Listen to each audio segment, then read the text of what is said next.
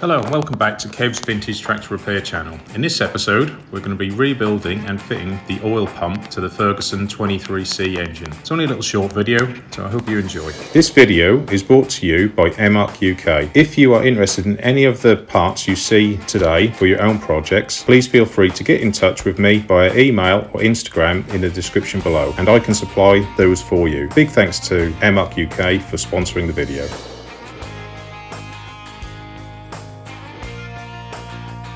Hello and welcome back to Kev's Vintage Tractor Repair channel. In the previous episodes we fitted the crankshaft and the camshaft. So what we're going to do next is fit a new little oil pump. I've taken this off and given it a clean. Now holding it together onto the engine, but I'm going to fit this to the engine at the end of this little video, so you'll see how it all fits. Here is our little oil pump. Obviously it's driven by the crankshaft, then driven by the train round to the camshaft as well. This little pin goes through there and actually holds this sprocket to the shaft. So we take that out, lay that to one side. We're left with this. So if we turn it over, we now have the back side of the oil pump. There is a measurement you can take, which you get feeler gauges. I'll just get that one out. I'm not 100% what it is, but generally what we do is get it in there and there is a measurement. But if somebody knows what it is, if you leave a comment in the comments for obviously other people. But as I'm rebuilding this entire engine, I'm going to replace this piece. Out that bit comes, and then that piece, and obviously there's the the oil pump casing. If we remember from when we first started, it had been sandblasted at some point in its life. All right. Now that sand has got everywhere. If we can see, here's the original one, and all the little scores in there from obviously where sand and all kinds of muck material have gone over the years. And I don't think we're going to see it very well. The inside of it is very worn where the sand and different bits of material have gone around it over the years. So we can replace this piece.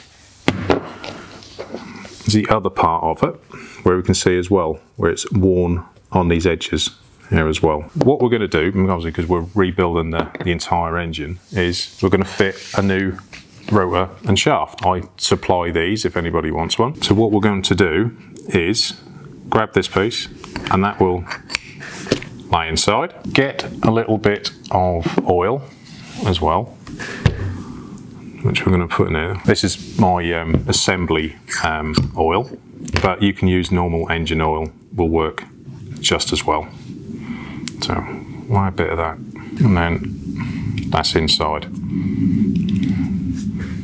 It's really sticky. Now the other part of the oil pump goes in there. When this spins, obviously oil gets picked up in this hole here, and as it spins that gets smaller and smaller, and then the oil is then pressurized and then pumped all around the engine.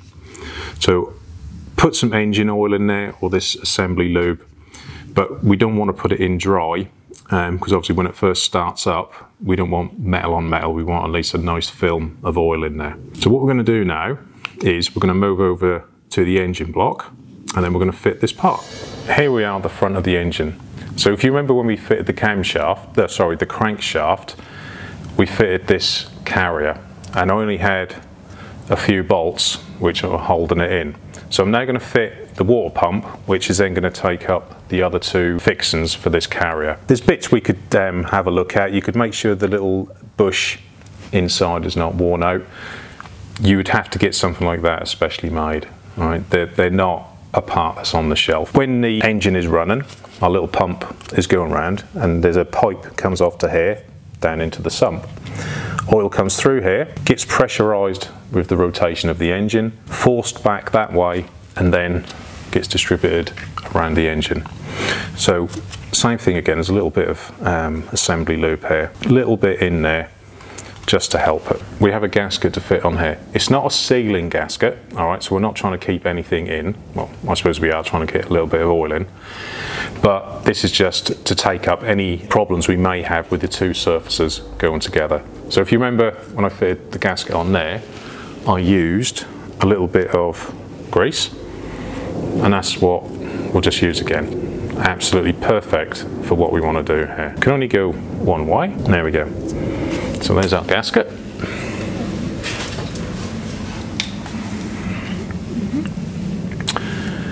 Here's our little oil pump, which goes onto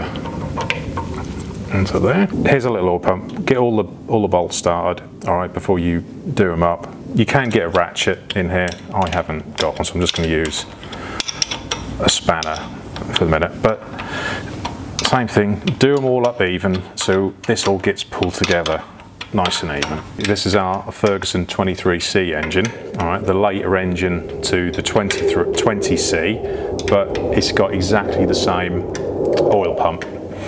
So within a reason, it is pretty much the same job if you wanted to do this on a Ferguson TEF20. Like I say, you just need the little rotor and a gasket. Here's the pump fitted, all right, we've got the other end of the shaft sticking out here. Just put some there, screwdriver or something, and just make sure it turns nice and freely, which that does. When I took the pump off, we had another sprocket, or we had this sprocket and this pin to go in. But what I'm going to do is I'm not going to fit those for this moment, at this moment in time, because I still have to fit the chain sprocket on, and then obviously the sprocket which connects to there for the drive to make it work. And it's going to be easier with that off to fit these, which I will do in another episode, fitting the sprockets. All right, so that's just a short little video this time on rebuilding and fitting the oil pump. I hope you enjoyed the video, and please leave a comment and I'll get back to you as soon as I can.